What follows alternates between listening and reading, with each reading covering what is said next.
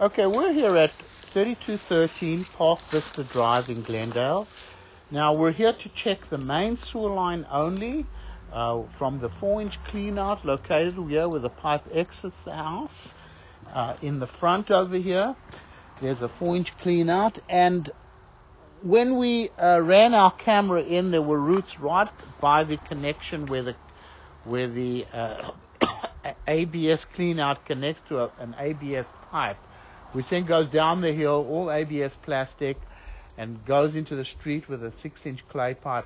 Everything was very clean over here, except right at the connection of the 4-inch ABS cleanout to the 4-inch ABS pipe, there were roots getting into the coupling. So the homeowner gave us permission to hydrojet the line. We've cleaned it out. And we have our camera in the line. We're all the way out to the city connection in the street. You can see the city sewer flowing by over there. So we're going to bring the camera back. Just bear in mind, this was all in good condition. So we have a big 6-inch clay pipe coming back from the middle of the street towards the property. It's very clean, nice condition. It also has a very good grade going downhill. We always recommend never to flush tampons, baby wipes, paper towels, things like that. As it comes onto the property, changes to a 4-inch ABS plastic pipe. So this all is in good condition over here.